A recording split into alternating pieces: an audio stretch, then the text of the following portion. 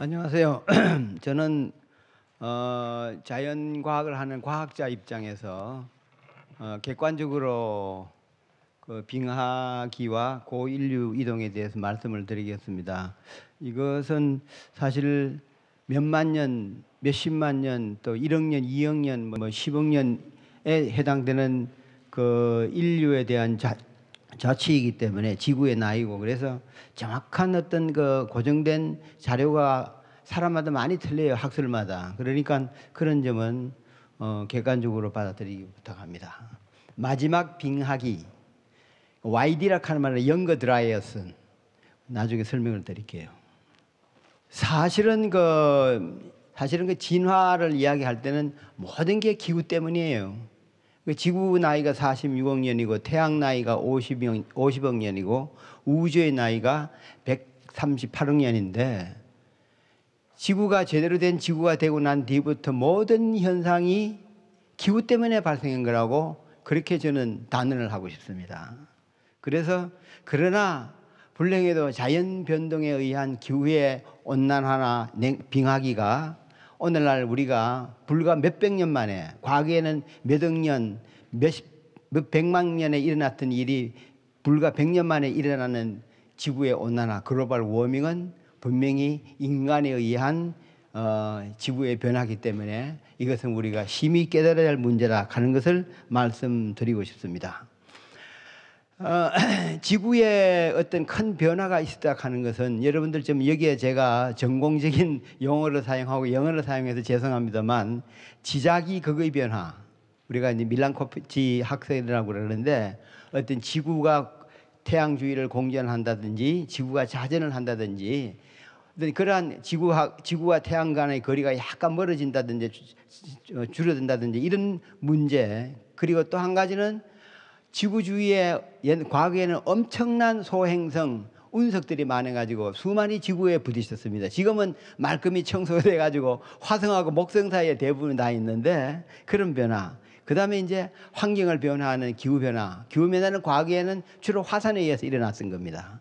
그래서 인류의 어떤 아까 말씀하신 대로 사람이라고 말할 만한 사람의 형체를 가지고 있는 생물이 나오기 시작한 것은 한 300만 년이고, 농사는 지금부터 한 1만 년 전인데, 왜 그런지 그거는 제가 설명해 드리겠습니다. 이건 잠깐 말씀드릴게요. 우리가 말하는 우주의 나이를 138억 년인데, 그전에는 엄청난 알곤이라고 하는 그런 아주 뭐 핵융합이라고 생각하면 꽉 있던 암흑 세계에 밀집되어 있다가 갑자기 거기 에너지가 많으니까 터진 게 빅뱅이라고 그러는데, 그게 지금부터 한 138억 년 전이고, 빅뱅이 일어난 후에 우주가 너무 조멸해가지고 빛도 빠져나오지를 못했어요. 그럴 때 한 38년 후에, 사실 성경에서 나온 대로 빛이 있으라 하니 빛이 있다 하는 식의 빛이 나오기 시작하고, 그로부터 46억 년 동안 지구는 조그마한 어떤, 쉽게 말해서 돌덩이에 수많은 소행성이 부딪혀가지고 45억 년을 몸을 불리는데, 지구는 시간을 허비하고 나머지 1억 년의 생물체나 어떤 모든 기후가 변했던 것이 지구라고요. 그러다가 지구에 어떤 화성만한 돌멩이가 부딪혔다고요. 이제 소행성이 부딪혀가지고 그 뭉태기가 너무 세게 부딪히고 큰 게 떨어져 나가가지고 그게 바로 달이 됐습니다. 그러니까 지구에 흙과 돌기 떨어져 나가지고 달이 됐으니까, 달에는 물도 없고 생물체도 없고 아무것도 없고 화산도 없어요. 그냥 흙과 돌멩이를 뿐이라고요. 달이 부딪히다가 지구가 똑바로 돌던 게 23.5도 기울어지게 됐답니다. 그러다가 수많은 화산이 폭발하니까 화산의 폭발물의 85%가 수증기 H2O입니다. 그러니까 거기서 나온, 그게 이제 우리가 2차 대기라고 그러는데, 1차 대기는 소행성이 부딪혀가지고 생긴 이제 지구 대기가 없어졌고, 2차 대기가 그때부터 나온 게 점점 이산화탄소, 결국 해양이 생기고, 해양에서 생물체가 생기니까 거기서 산소가 나가지고 오늘날의 지구가 됐습니다. 그래서 지구는 46억 년 동안에 수많은 어떤 온도 변화를 있었습니다. 0도보다 이한 차가운 빙하시대. 우리가 빙하시대라 그러니까 뭐 마이너스 20도, 30도 그게 아니고, 지구의 어떤 기준에 의한 온도에 대해서 불과 때로는 한 15도 이하로 떨어진다든지, 때로는 한 5도, 6도 이하로 떨어지는 걸 빙하시대라 그러고, 그보다 더 따뜻한 것을 온난화시키라 그러는데 이거는 이제 로그 스케일로 해서 그런데 이 빙하기가 때로는 1억 년 계속되는 때도 있고 100만 년 계속될 때도 있고 아주 긴 빙하 시기를 합니다.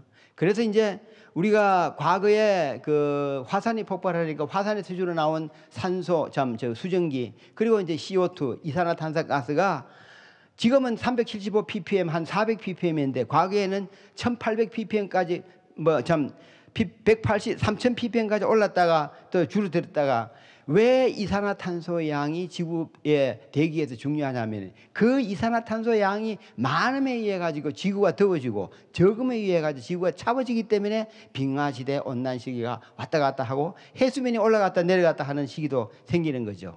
그래서 이제 지구는 사람이라고 불릴 만한 어떤 생물체의 존재가 있는 한 300만 년 이후부터 이제 우리가 인간이 이제 진화라고 하는데 진화죠. 그런데 그게 이제 한 100만 년, 200만 년 전에 아프리카에 우리 오스트랄로피테쿠스라고 그러는 그런 사람 모습만이 모습이지 지적인 상태는 전혀 현대인하고 따르지 못한 이러한 게 바로 그때 오스트랄로피테쿠스입니다. 그러다가 한 80만 년에서 25만 년 사이에 호모 에렉투스는 이제 똑바로 섰다는 말이죠. 그러니까 사람들이 자꾸 이제 동물이 이렇게 궁금하고 지혜가 발달되니까 많은 정보를 얻으려고 하다 보니까 점점 일어서 가지고 똑바로 섰다 하는 게 진화론자의 주장입니다. 그러다가 사람의 형태를 가지면서 지혜를 가지고 있는 형태가 누구냐면은 호모 사피엔스입니다. 호모란 말은 인간이란 말이고 사피엔스는 지혜란 말이거든요. 그게 이제 네안데르탈 여러분들이 잘 아시는 대로 고대 인간.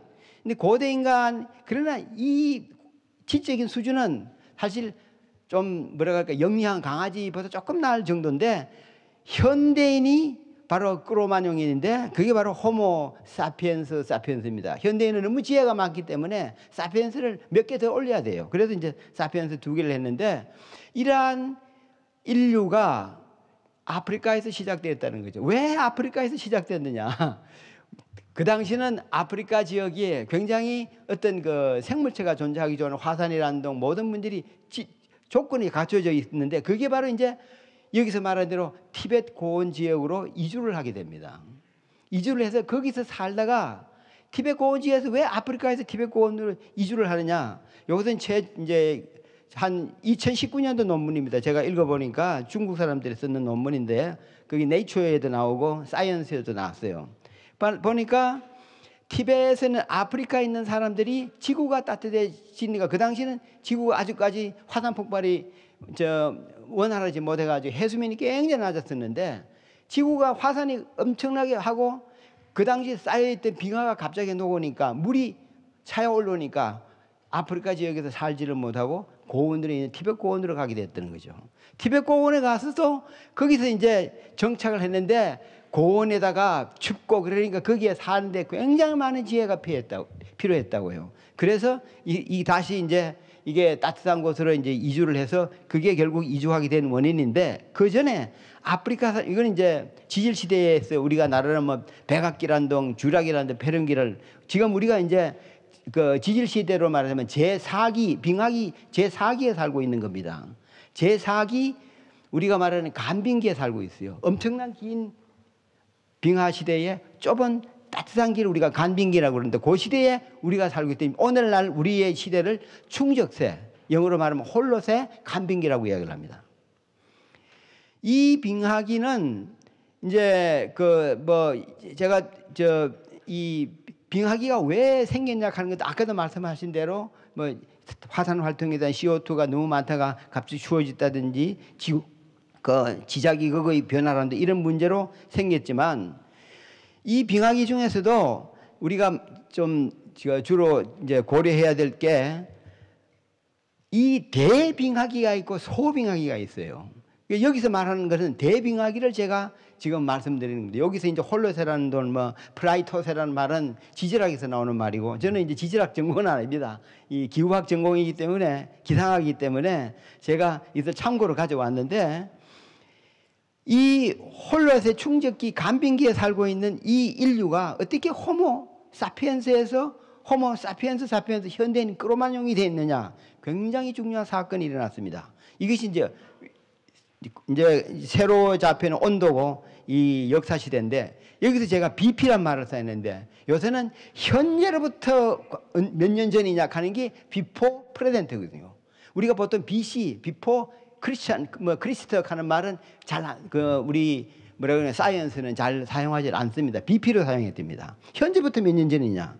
과거에 여기서 지금 이제 이거 보면은 이런 과거에 이런 이 뭐라고 이제 그 빙하기가 지구상에서 있던 게 네 개로 나눠져 있어요. 그 네 개 중에서 마지막 빙하기가 이 위스콘신 빙하기라고 하는 겁니다. 이게 이제 보통 한 5만 년 정도 계속되었다 그러는데 굉장히 짧게 계속됐죠. 그런데 이제 원래 유럽에서는 비론빙기, 독일어로 비론빙기라고 그러는데 이 비론빙기의 이가 끝나고 화산이 많이 폭발해서 CO2가 많으니까 온도가 증가해가지고 온난기로 갔다고요. 그걸 가지고 우리는 이제 아르레도 아간빙기라고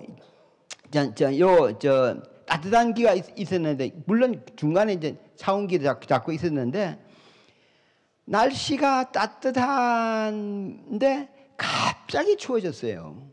여기 1000년 동안 계속되는 영거 드라이스라고 하는 짧은 빙하기입니다. 천년인 이 천년 이 빙하기가 인류에서 가장 중요한 빙하기가 있습니다. 영거 드라이스가 이로 인해 가지고 발생한 게, 그전에 영거 드라이스 YD 전에는 호모 사피엔스였었는데 YD 이후에 호모 사피엔스가 됐지요. 왜 그러냐?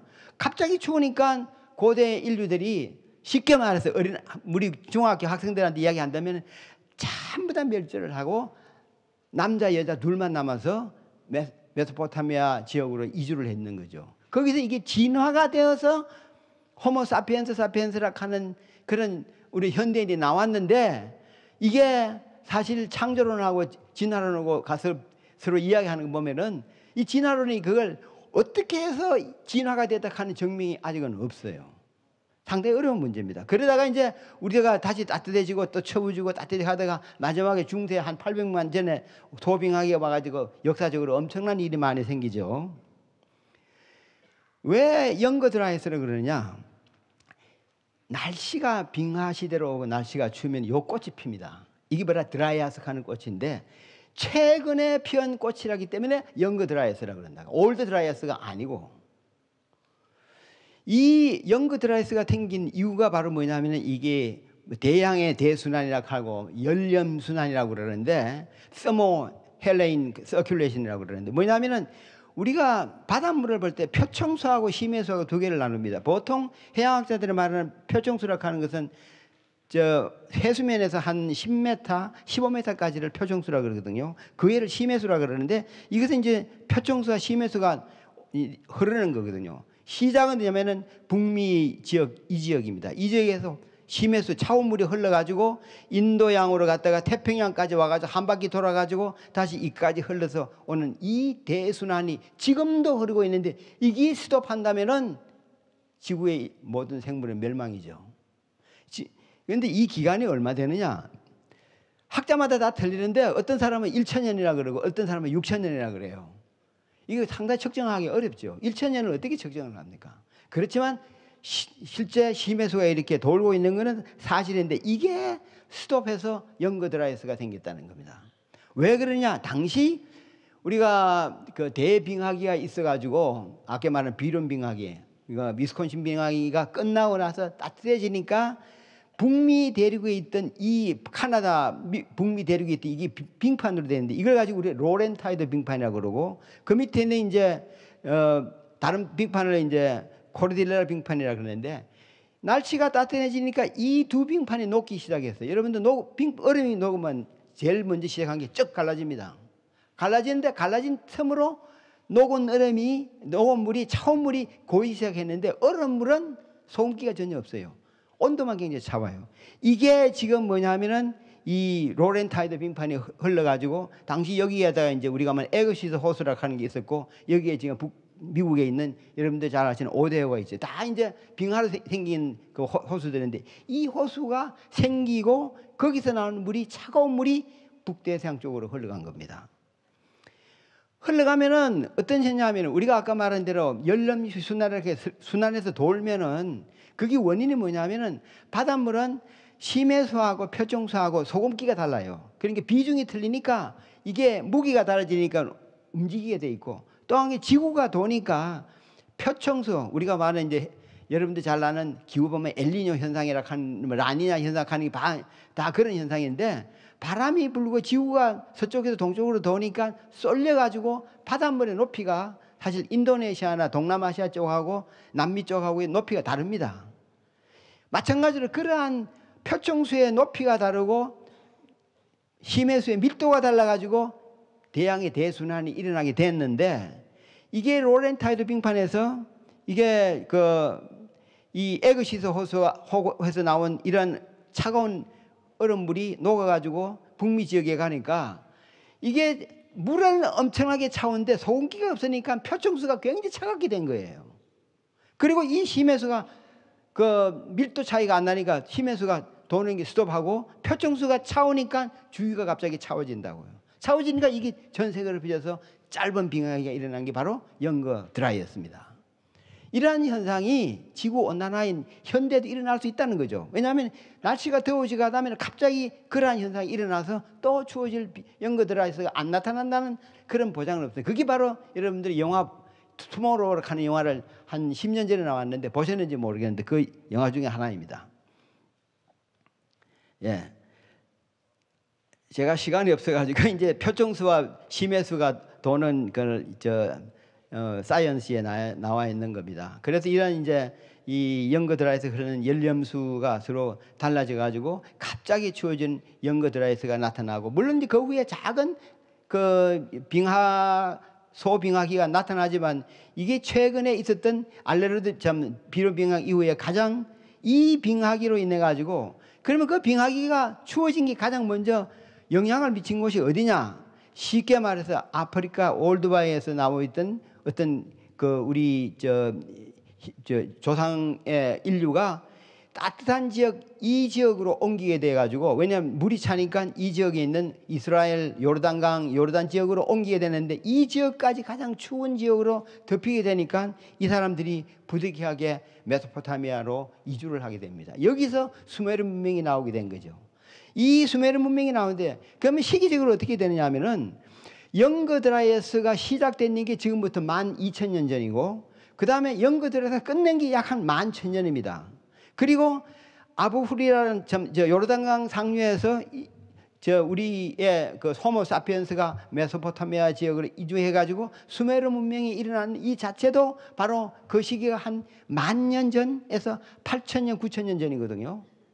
제가 환단고기를 하면 여러분들 환단고기 아주 서두에 보면은 그 기록이 나와 있습니다. 수메르 문명이 몇 년도에 일어났는지 보니까 제가 사이언스지에서 조사했는 그 기록하고 환단고기랑 기록하고 연도가 정확하게 맞아요.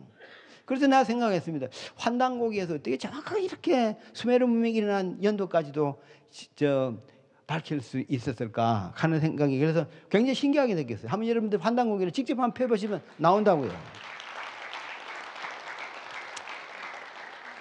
그래서 이제 여기에 인류가 아프리카 지역에 있던 인류가 일로 와가지고 최초로 이 사람들이 원래 우리의 고인류들은 사냥으로 먹고 살았어요.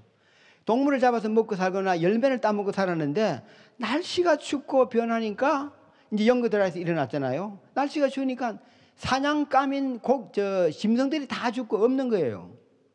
그 우연히 자기들이 열매를 따가지고 버려서 땅에 버리니까 그게 이상하게 다음 보니까 또 그 자리에 똑같은 식물이 자라더란 말이에요. 그걸 따먹은 게 이게 농사가 되는구나. 그래서 시작한 게 아부후리라 하는 그런 농사인데 아부후리라는 1970년도 시리아 정부가 유프라데스 강을 막아서 타부카 댐 아사드호를 건설할 때 그때 발견되어 있는 조그마한 한 11.5헥타르의 반달형 언덕입니다.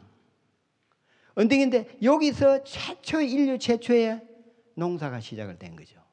그때가 이 사람들이 메소포타미아 티그리스 유프라데스 강으로 이동을 해서 여기서 살다가 티벳 공원으로 이주를 하고 난 뒤에 거기서 다시 이제 이주를 했다고 저는 보고 있는데 이걸 가지고 이제 영거 드라이에서 일어난 천년의 가뭄이라고 합니다. 그래서 보면은 아까 우리가 이제 구석기 신석기라고 그러는데 영거 드라이아스가 일어나는 빙하기 이후부터를 신석기 시대라고 하고 있어요. 사람이 이 연장을 만들 수 있고 사람이 지혜를 쓰고 농사를 짓게 되고 그러니까 우리가 도구가 필요하지 않습니까? 이 신석기 시대에부터 요르단강 지역에 살던 사람들은 메소포타미아로 이동을 하고 메소포타미아가 거기서 살다가도 더 추우니까 완전히 다른 그 남방으로 이동을 해가지고 호모 사피엔스 인류의 사피엔스 현재 크로마뇽인으로 진화를 하고 난 뒤에 이게부터 인류의 대이동이 있지 않을까. 그 이렇게 그 뒷받침 중에 하나가 제가 영국 2007년도에 영국의 리딩 대학에서 이렇게 그 조사를 해왔습니다. 인류 집단 주거지도 BC 8,500년이니까 지금부터 1,500년 전에 생겼고 이슬람에는 이제 맘루크 문화라고 있죠. 이슬람의 그 건축 문화도 있잖아요. 이게 또 뭐 이런 것들을 조사를 했는 것을 같이 보니까 정확하게 그 기한이 맞아요. 그렇다면은 이 티베트 지역으로 이주한 그 인류가 왜 다시 또 이주를 하게 됐는가? 당시 뭐냐면요. 영거 드라이아스 이후에 춥다가 날씨가 다시 따뜻해지니까 이 지역이 굉장히 건조하고 드라이했다고요. 그러니까 먹고 살기도 없으니까 왜 건조하게 드라이냐면은 이 지역이 엄청난 이제 기상학적으로 고기압이 발달되니까 우리가 한반도에 장마 정선이 생기듯이 몬순 효과가 발생해야 되는데 몬순 효과가 해변 여기까지만 오고 이 지역에 몬순 효과가 나타나지를 못해요. 비가 안 와요. 가뭄이니까. 인류가 가지고 있는 자연 재앙 중에서 사실은 가장 큰 재앙이 가뭄입니다. 드라우트. 그러니까 이제 이것을 여기서 제가 이제 이것은 뭐 나중에 여러분들한테 논문에서 제가 소개를 하겠습니다. 이러한 그 연대기로 제가 소개를 했는데 이것을 사실 어떻게 해서 그러면 이제 사람들 마지막에 제가 빨리 끝나겠는데 티베트 고원에서 이주한 인구들이 북방으로 갔느냐 남방으로 갔느냐 여기에 이제 한 거가 지금 현재 부산대학교에 있는데 기초과학 연구소에 IBS 기후물리연구단이라고 하는 것이 있는데 거기에 뭐 외국에서 오신 초빙 교수도 있고 했는데 이 양반들이 기상학에서 말한 어떤 기후 예측을 하는 기후 예측 컴퓨터 모형이 있습니다. 수치 모형이 있는데 그것을 이용을 돌려가지고 어떤 역사적인 아니고 어떤 이제 먹이를 유추해가지고 거꾸로 가보니까 그쪽 지역에서 살던 이주민들이 이주를 한 것을 아프리카에서 위로 올라왔다가 다시 남방으로 왔다 하는 것을 이 사람들이 정확하게 밝혀낸 게 불과 몇 년 전에 신문에도 나고 굉장히 나서 딱 굉장히 많더라고요. 그래서 이게 아프리카에서 와가지고 이것은 이제 제가 만드는 게 아니고 그냥 외국에서 발표했는 것을 제가 가지고 왔는데 연도는 사실은 정확하게 어떤 기후학적인 걸로 조사를 했는 게 5만 년 전이라 하는 것도 있고 1만 년 전이라 정확하게 맞지를 않아요. 맞지는 않는데 그렇다면은 한반도로 온 우리 배달민족은 어디서 왔느냐? 보통 우리가 지금까지 모든 사람들이 북방으로 가가지고 몽고에서 그대로 바이칼호를 거쳐가지고 그대로 내려왔다 해가지고 우리가 몽고 사람들하고 모든 유전자 인자가 같지 않느냐? 그런데 사실 여기도 유전체 변이 컨소시엄에서도 연구를 했고 또 기초과학 연구원에서 연구를 했고 내가 문헌을 본 결과 이 고인류들이 남쪽으로 와가지고 남쪽에서 올라와가지고 결국 우리 이 지역으로 왔다가 여기 지역에서 다시 사실은 일본 사람들이 인류가 어디서 시작되고 일본에 어떻게 왔냐를 조사를 많이 했는데 분명하게 말한 것은 우리 한반도에서 일본으로 건너간 겁니다. 어떻게 건너갔느냐? 당신은 바닷물이 낮아가지고 일본의 대마도 지역하고 일본 지금 오사카 지역으로 가는 지역이 물이 없었다는 거죠. 옛날 사람들이 배를 타고 건너지는 않았고 그래서 다들 걸어서 일본으로 건너가지 않았는가?